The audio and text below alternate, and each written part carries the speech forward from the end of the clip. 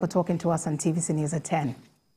Well, let's move on now. The APC Vice-Presidential Candidate Kashim Shettima has visited the Emirs of Yauri and Zuru in Kebbi State ahead of the general election. Senator Shettima, who received the blessings of the monarchs, promised that the Tinubu-Shettima administration will prioritize security, infrastructure and education if elected.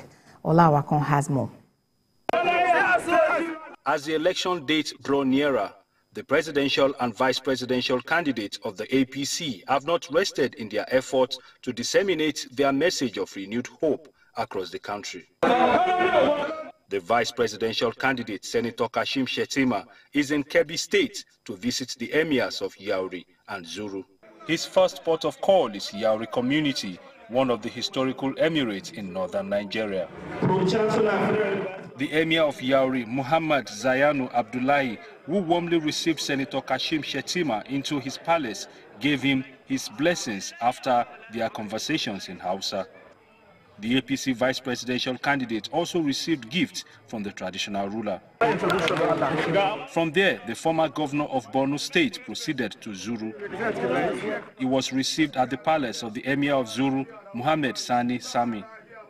Senator Kashim assured the Emir that security and road infrastructure will be taken seriously across the country, most especially in Zuru and neighboring communities.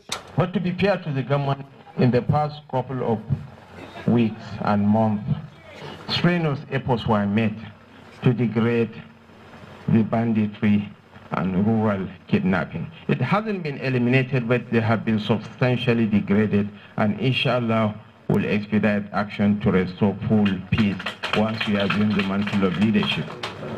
He also touched on the plans to improve the educational standard of the country if the Tinubu-Shettima ticket is elected. It's in our enlightened self-interest to invest in the education of the youth.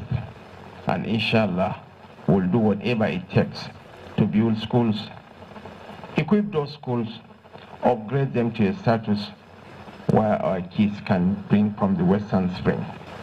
This visit has shown that both the presidential and vice-presidential candidates of the APC are loved by the people, and the blessings of the traditional rulers will have a positive effect for their victory at the elections. Olawakon, TVC News, Kebbi.